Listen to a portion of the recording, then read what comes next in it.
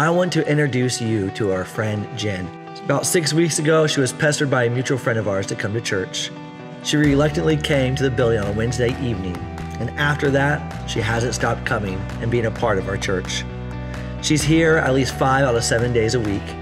She has become a dear friend and church member in those 6 weeks.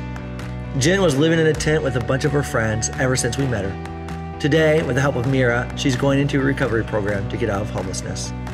This is her reaction after she got accepted into a program. Okay, yeah, we're sorry. We're just jumping and like, high-fiving and stuff. So my name is Jen Torres. I've been living on the streets now since August. A friend nagged me about coming into Dream Center. And once I did the first time, I fell in love. Kept coming back to Dream Center, but I kept slipping and drinking. And I started asking people little by little for help. And now I'm going apparently into Recovery Foundations, and I'm so ready to get on this journey. I don't know what else to say. That's beautiful. I'm just so excited.